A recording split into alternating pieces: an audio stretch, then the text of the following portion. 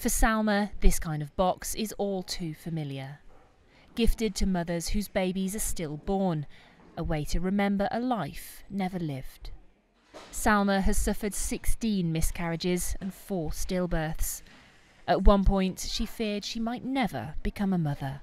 It's just like heartbreaking. Just the thought of it, it's a nightmare. It's a living nightmare. It's something that never ever leaves your heart. You don't get over it. I don't think you ever get over it. No matter how many kids you have, that one or the ones you've had before never get over, because they're always part of you. They're always there somewhere deep down. She now has the family she always dreamed of, but says she'll never forget those she lost. That's where the Angel Box comes in. It contains teddy bears, a blanket and even a special Moses basket, as well as a recognition certificate for babies lost before 24 weeks. Currently, their deaths are not officially recorded. But to me, the certificates, everything is just in this box. Just gives me something to hold on to.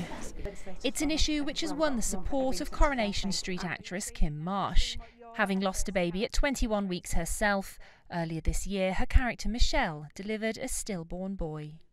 When you go through losing a child, you go through so many different feelings and emotions, and it's very, very hard to understand those emotions a lot of the time.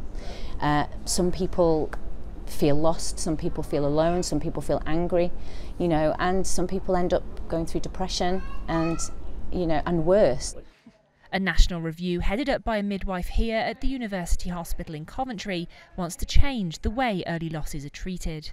Sam Collins is working with charities and parents to improve care for bereaved families. When a baby is born before that legal age of viability, they're not recognised as a person in their own right, because they can't be registered, and there are very few tangible memories. Sometimes it's not possible to take photographs and such like, so the certificates are really, really valued by parents experiencing loss pre-24 weeks. The review will be recommending changes to both hospital and community care.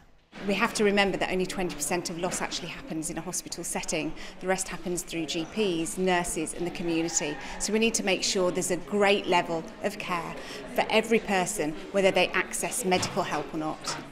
For those who've lost a baby, whatever their age, the pain never truly goes away.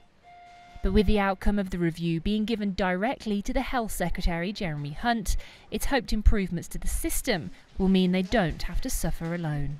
Charlotte Cross, ITV News, Coventry.